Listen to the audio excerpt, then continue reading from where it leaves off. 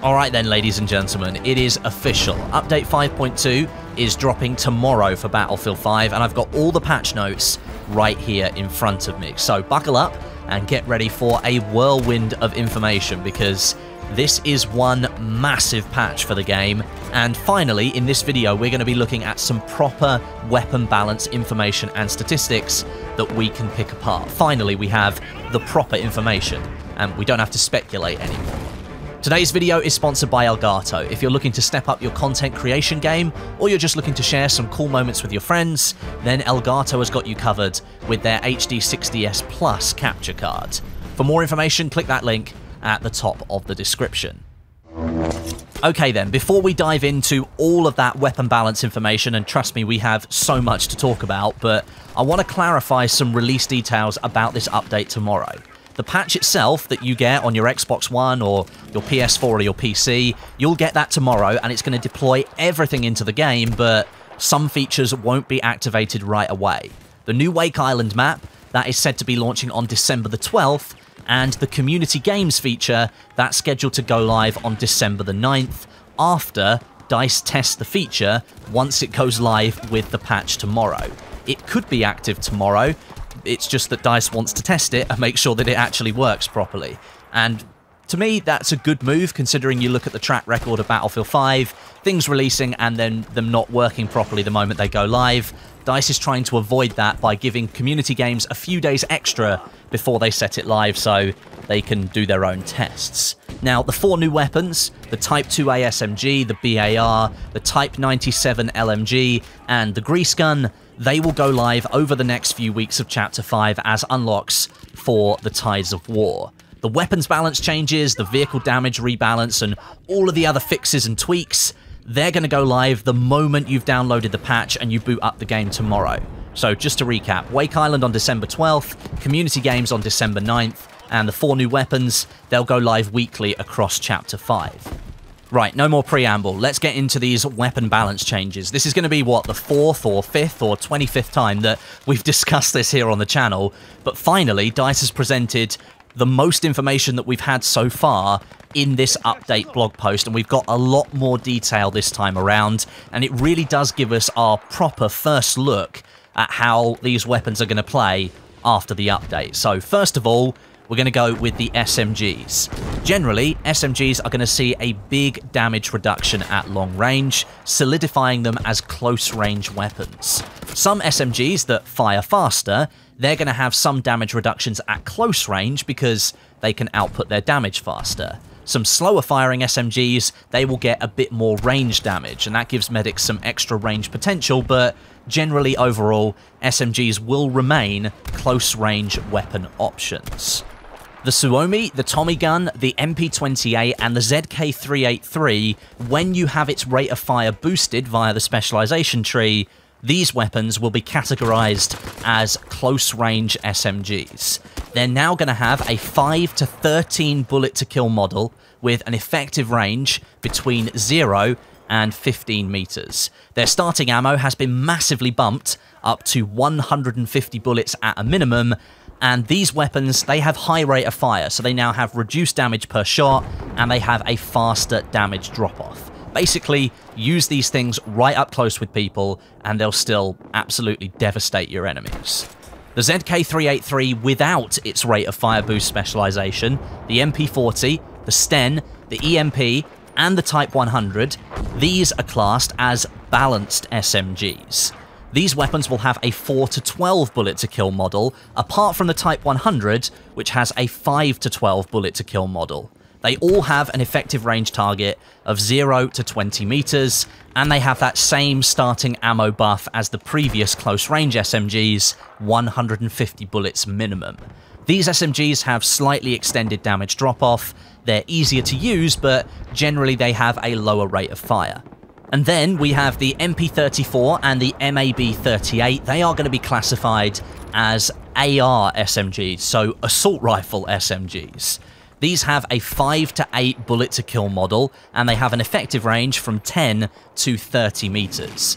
These two guns, they have less damage drop-off at range at the cost of lower damage output at close range compared to other SMGs. These are the two SMGs that will give medics some extra range options on more open maps. You with me so far? That's quite a few changes, and we've still got plenty of weapon categories to go through, but don't be scared if you have to roll back the video and listen to it again. Trust me, it took me a little while to get my head around these things too.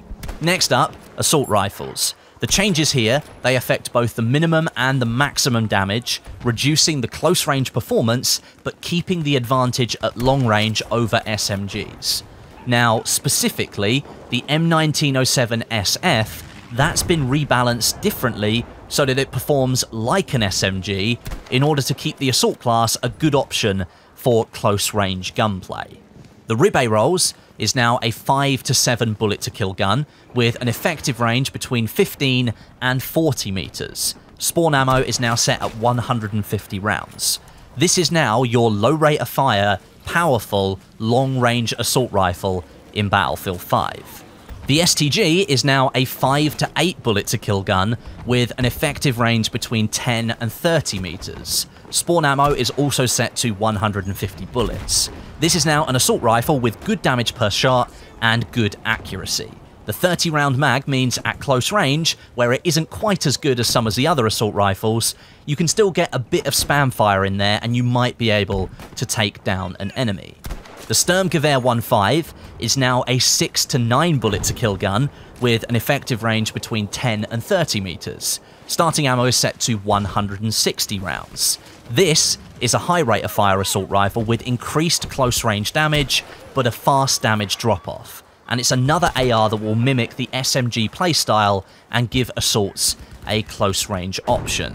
And speaking of the SMG playstyle, the M1907 SF is now a 5 to 13 bullet to kill assault rifle with an effective range of 0 to 15 meters. Spawn ammo is set to 160. This is the definitive assault SMG that you should use if you want to play the close quarters game as an assault player. And then finally, the Breda PG. This is now a 5 to 6 bullet to kill rifle with a much longer effective range of 20 to 50 meters, and spawn ammo is set to 140. This is the hard-hitting burst fire assault rifle in the game, and it can reach a lot further than some of the other automatic assault weapons. This and the Ribbe Rolls, they're going to be competing at longer ranges. Okay, third on the list, LMGs. They follow a similar trend to the assault rifles, being balanced towards mid to long range combat in general by sacrificing close range damage. Here, the FG42 and the LS26, they're being balanced like SMGs, so the support class still has some close range options besides just picking a shotgun. So the balanced LMGs here, the KE7, the Bren gun and the Lewis gun, are now 5 to 8 bullet to kill weapons with an effective range between 10 and 30 meters, and starting ammo that sits at 180. The close range LMGs, as I mentioned, the FG42 and the LS26, they now have more damage drop off to limit their effective range. The FG42 has a 4 to 11 bullet to kill, and the LS26 is a 5 to 13 bullet to kill gun, with both having an effective range target of 0 to 15 meters. And then the ranged LMG, which is only the Madsen, because that's the only one left, that has a flat 6 bullet to kill model now, and that makes sure the weapon at range is an absolute powerhouse, but at close range, it's likely to lose gunfights to SMGs. The effective range is beyond 20 meters, so that puts it out beyond most of the SMGs in the game, so up close, you should expect to lose some gunfights, but at longer ranges, you should be dominating quite a few people.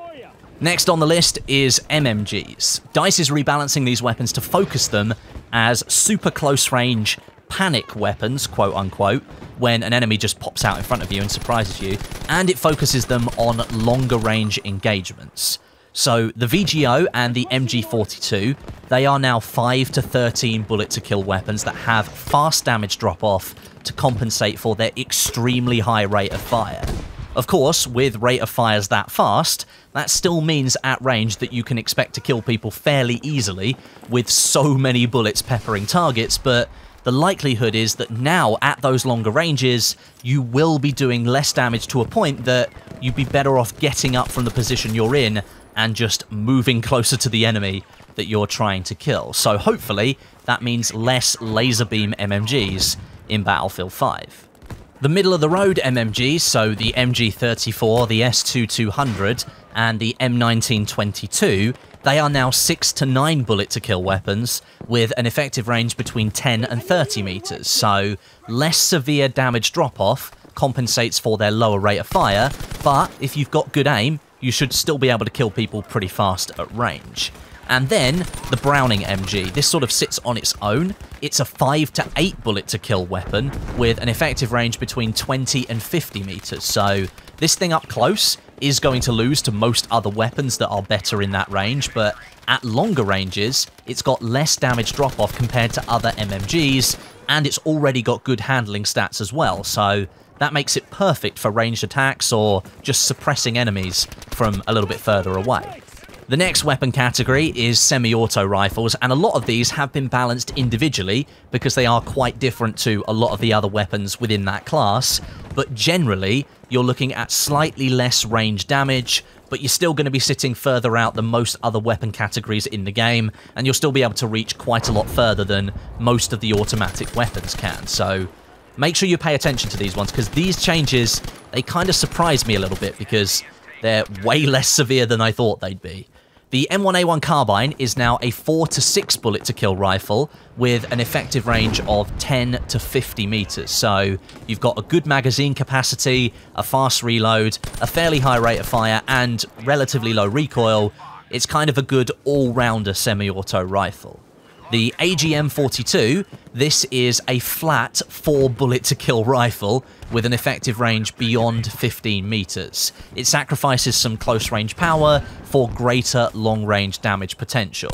Low ammo count also came into consideration here. Less ammo per mag means that you should be going for headshots, which in turn lowers the bullet to kill due to the headshot multiplier. So this thing could be extremely powerful with a flat 4 bullet to kill model.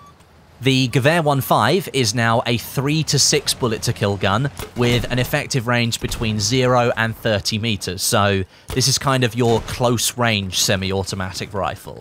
You get that massive magazine with this weapon, and that does mean lower damage output overall and lower damage output at range, but as I said, it is good for competing at close range and medium range as well. Then we have the Turner SMLE and the MAS 44. These are both now 4 to 5 bullet to kill weapons with effective ranges of 15 to 50 meters. They are both fairly fast firing semi-auto rifles, so they kind of sit as middle of the road options here. And then the M1 Garand, the Carabin 1938M, the Gewehr 43, and the Selbstlader M1916, they are all being considered as heavy hitting semi-automatic rifles, and they have 3 to 4 bullet to kill models on them. Their effective range is 20 meters and beyond, and that makes them the proper ranged options in the assault class. Next up, we have the self-loading rifles in the recon class. These aren't being rebalanced based on their damage output, but they are being rebalanced on their rate of fire. And that is kind of unfortunate because DICE chose not to include any rate of fire changes in the blog post, despite the fact they've previously told us that they will be changing the rate of fire for most of the weapons alongside their damage output. So that's a little bit of an oversight. But basically, you're going to find that these weapons will perform differently, and they will be categorized as the following. The Model 8 and the RSC, they'll be your aggressive self-loading rifles, and they'll have slow rates of fire but high damage.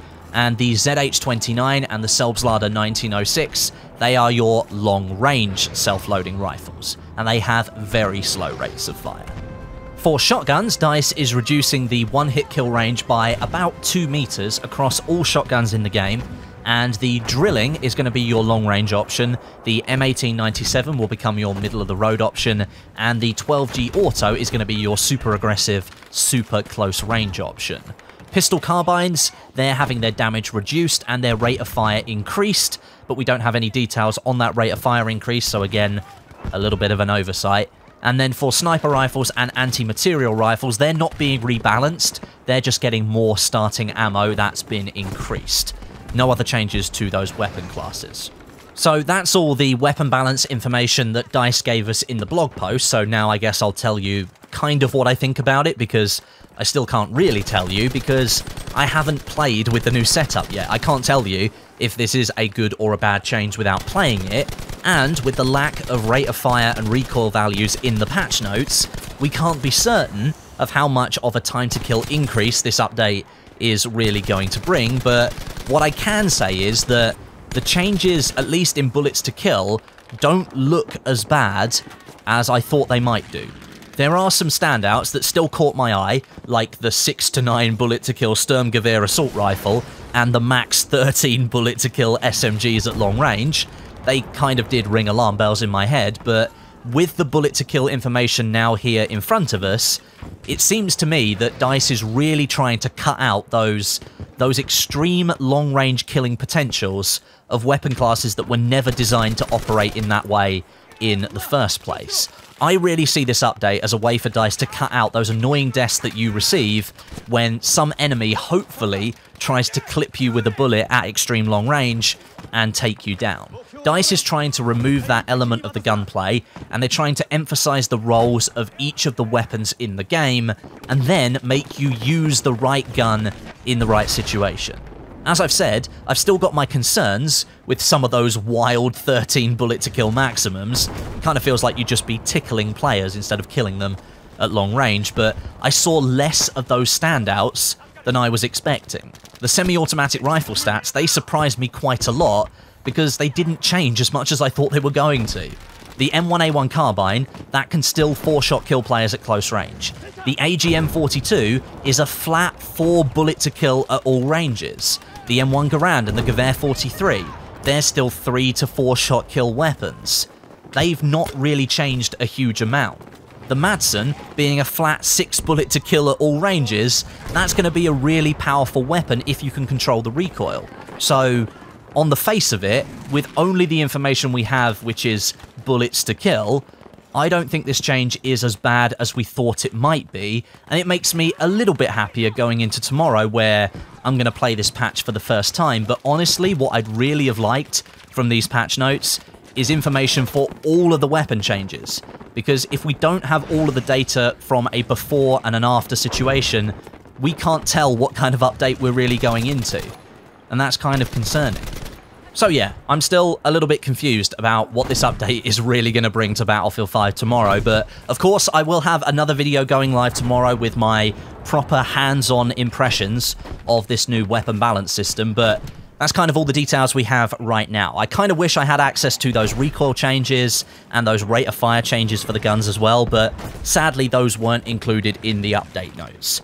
I will say, actually, that the patch notes are already extremely long without those extra bits of information in them. There are loads of other changes that I specifically didn't talk about in this video because I wanted to focus on the weapon balance, so maybe it wasn't such a bad thing that they weren't included, but at the same time, they're really important pieces of information, and they should have been in the patch notes. I'll be covering off the rest of the patch tomorrow regardless in my video, so stick around for my full impressions, but until then, my name is Westie, and I'll catch you guys in the next video.